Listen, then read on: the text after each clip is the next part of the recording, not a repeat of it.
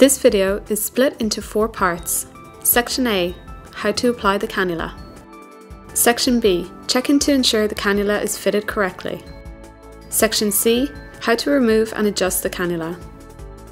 And Section D, how to remove and replace a wiggle pad.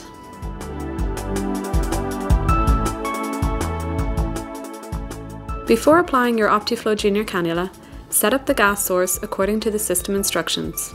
The Optiflow Junior cannula is retained to the infant's face using the easy to apply and adjust wiggle pads. There are 4 sizes in the Optiflow Junior range.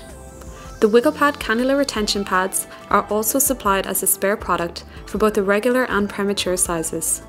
For cannula size selection, the weight chart can be used as a reference. However, the infant's nares size should be the primary consideration. In this case, the infant fits a premature size cannula.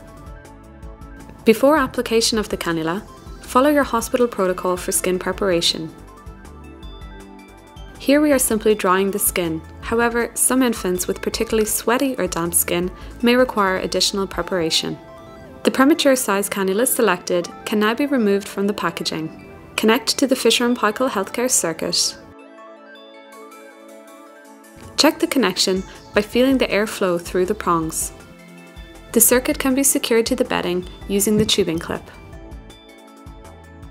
Being careful not to touch the exposed adhesive, remove the first backing tab from the wiggle pads.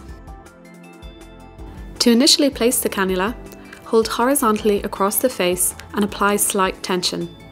Fit prongs high into the nose such that the cannula bridge rests just below the septum.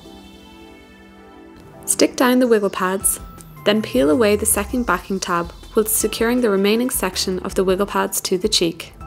Repeat on the other side. To position the tubing, the slider can be used. However, do not excessively tighten against the head.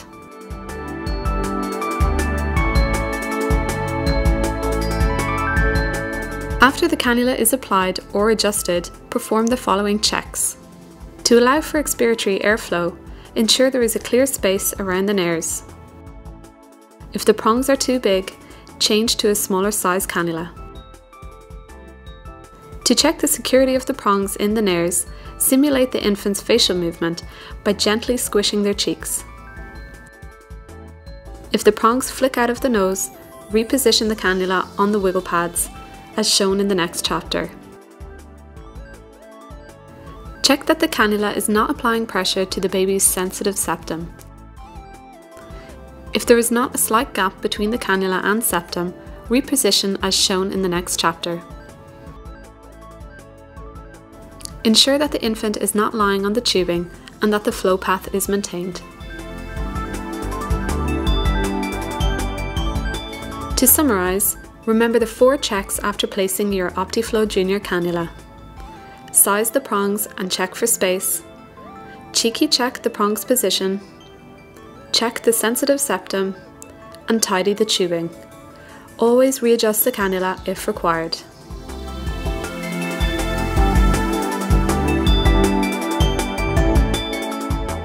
In some situations, the cannula may need to be readjusted on the face. In this case, the prongs have flicked out of the infant's nose whilst lying prone. Before readjustment, place the infant in the supine position. To prevent excessive pulling on the skin, place a finger on the wiggle pad and gently peel away the cannula.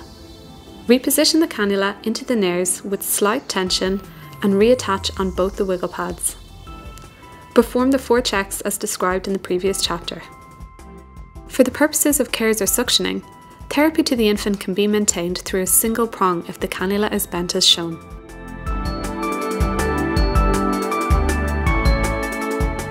The Optiflow Junior cannula and wiggle pad have a recommended single usage of 7 days. In some cases, a single wiggle pad may need to be replaced independently of the cannula. Ensure that the correct spare size is chosen. When removing a wiggle pad, use a wet cloth or adhesive remover and wipe along its adhesive underside while gently peeling away. Once removed, detach the wiggle pad from the cannula. If replacing a wiggle pad, attach the spare by aligning the hook and loop sections. Remove the first backing tab and while securing the prongs in position, stick down onto the cheeks. Peel away the second tab while sticking the remainder of the wiggle pad in place. Perform the checks and readjust the cannula if required.